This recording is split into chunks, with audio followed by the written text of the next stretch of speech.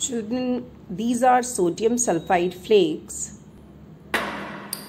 Take a small amount of sodium sulfide in a test tube.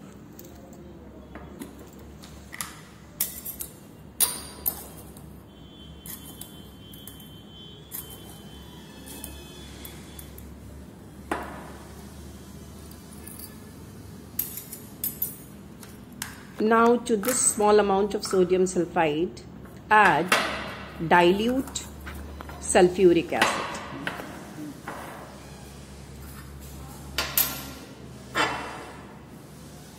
Dilute sulfuric acid is taken and it is added to sodium sulfide.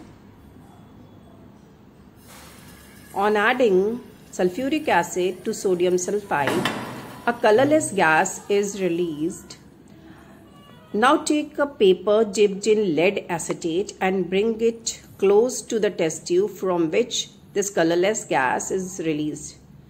That is the test tube in which the reaction between sodium sulfide and sulfuric acid has taken. This gas released is actually hydrogen sulfide and it turns lead acetate paper silvery black.